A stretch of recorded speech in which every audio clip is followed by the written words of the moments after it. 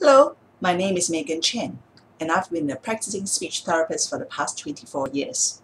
Today, I'd like to share some information about what the latest brain scanning techniques are telling us about the brains of people who stutter versus people who don't stutter. Okay, if you're a person who has a stuttering problem, what you've probably tried to do is to actually look around at people around you who don't stutter and try to learn from them.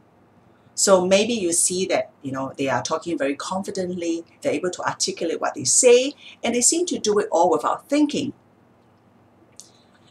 And so a lot of people think that, okay, the key to stopping stuttering is to actually just build up my confidence.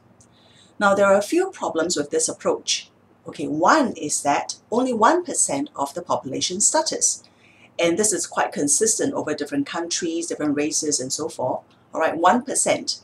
So the other 99% of people around you, your friends, your family, may not know what it's like to have a stuttering problem. And number two, there's been a lot of research on stuttering, and entire books and courses, have been written about this. And so far, there's been no concrete evidence at all to indicate that people who stutter have a confidence issue or that they are different psychologically from people who don't stutter. There is no particular personality trait that, kind of like differentiates people who stutter from those that don't. They're not more neurotic, they're not more worrying, they are not more, passive, they are not more introverted and so forth. Okay, so there's been no evidence at all that confidence or personality actually play a part.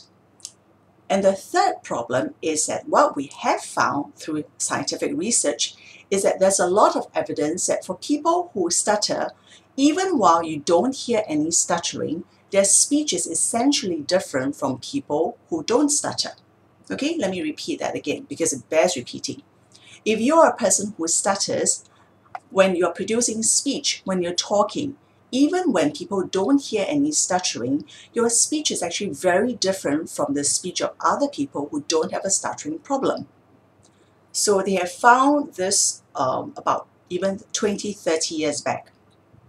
The aerodynamics in the speech tract are different, the way the muscles, the speech muscles are activated are different and so forth.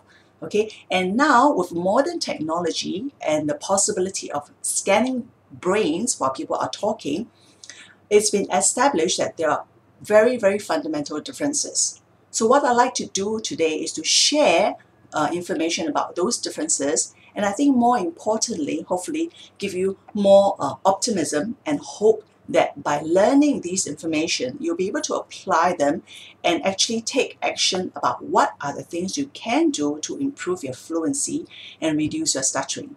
Okay?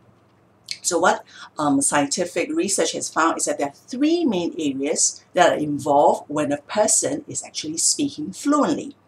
One area is more towards the front part of the brain. Okay, the technical name is more like the motor cortex, the areas that are involved with what we call motor planning and execution. In other words, when I'm talking to you right now, I'm moving my vocal cords, I'm using my vocal cords, I'm using my tongue, I'm using my lips, using different speech muscles, and that's how I produce different sounds.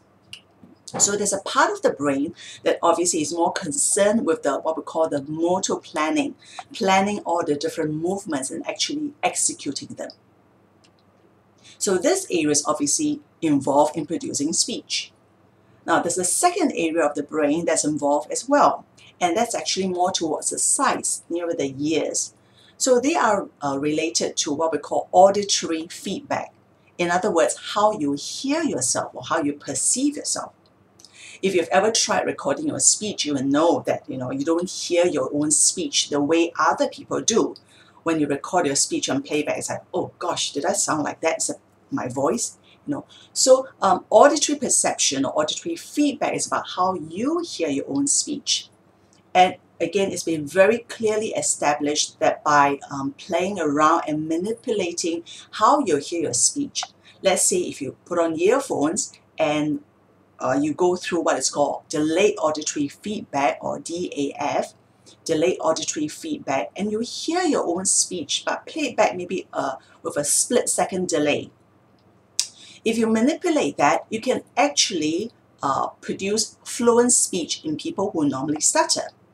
And in fact, the converse is true. You could do that with people who normally do not stutter, and it would actually induce stuttering.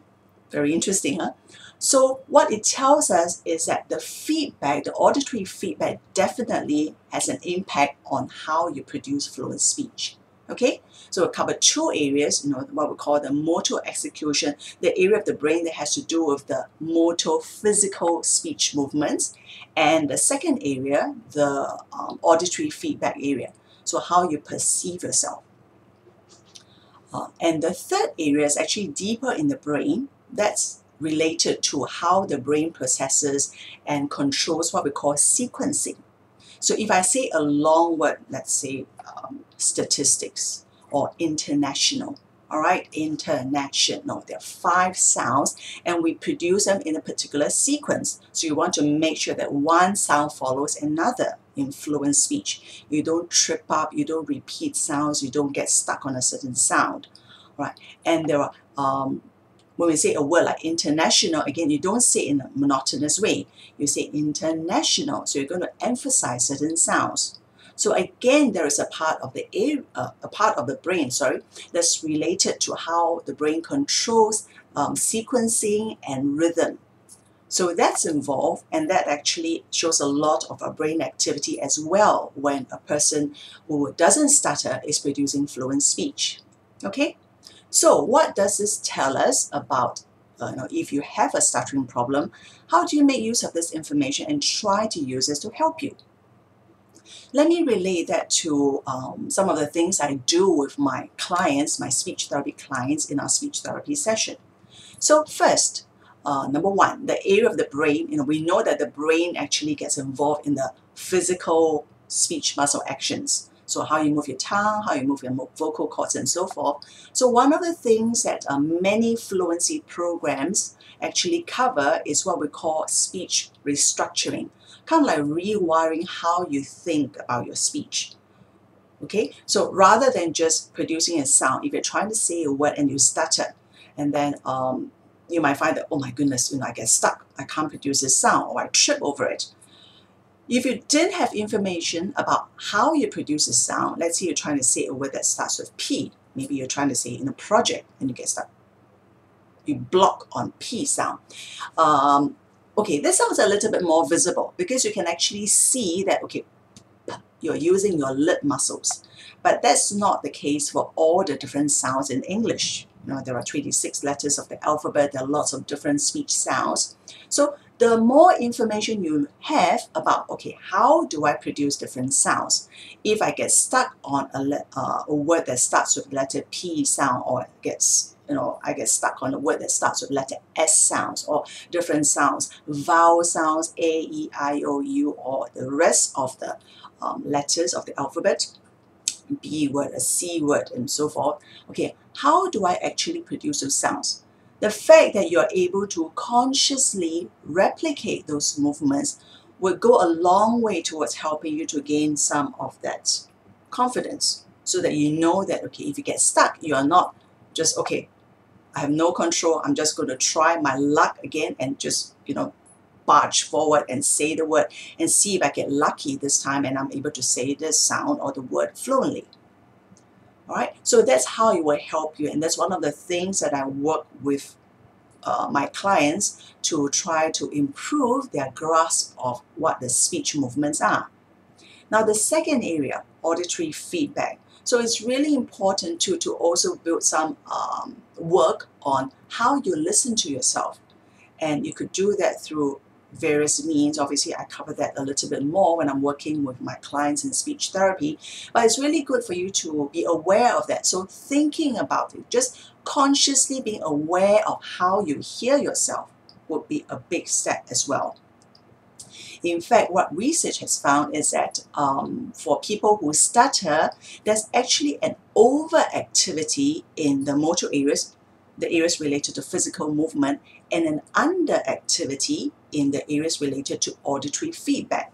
So simply put, you can think of it as, okay, the areas to do with producing the sounds are overly active, and then what you want to try to do is to make sure that you're also actively listening to yourself. That is really useful for another purpose too, because after a while, like I was saying just now, one of the important parts of speech therapy is to actually learn to reconstruct how you produce sounds so they consciously produce those speech movements. But if that's the only thing you do, you're going to find that it's very challenging, and it's very difficult, because it will feel as if you are walking a tightrope all the time. You're trying to talk consciously, and you think about, okay, how do I produce this sound, all the while talking to somebody else. And most of the time it's really difficult to keep up this effort. What most of my clients find is that in order to be able to reduce their stuttering successfully, after a while, they all tell me that what they've developed is that ability to kind of like recognize when, okay, it feels as if I'm going to have difficulty with this sound. Okay, so they can recognize from the muscle activity and how they speak that, okay, I think I might need to apply what I call my speech therapy techniques. So this makes it a little bit easier. You're using a kind of like an auto correction technique rather than feeling like you're walking a tightrope all the time. Okay, the third area we talk about, okay, we know that one area of the brain that's involved if you're trying to speak fluently is the area related to sequencing, and rhythm and so forth. So, okay, this is one technique that you can probably apply straight away. So the next time you find yourself having some difficulty saying a long word, international or statistics, or hypothetical, whatever, or it could be your own name or somebody else's name, try this technique and see if you can emphasize and consciously emphasize one particular syllable. So again, using the word international as an example, rather than making it flat.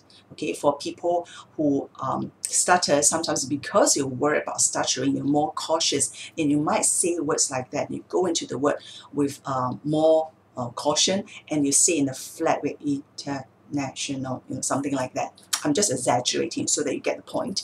But you can try to, again, I'll emphasize the technique. So you say something like international, and you really emphasize one of the syllables. What this does is that it creates kind of like a momentum, a moving momentum, international.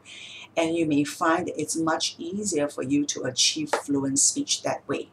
Okay, so this is a very, very quick, brief summary of some of the latest research. But like I said, I feel that a lot of it ties in with the things that work in speech therapy sessions with my clients. So I'd like to share that with you. I hope you found some of the information useful, and if you've gotten something out of this video, please click like and also subscribe to our channel. If you'd like more information about how speech therapy can help you stop your stuttering, please click on the information icon on the top right-hand corner. Thank you.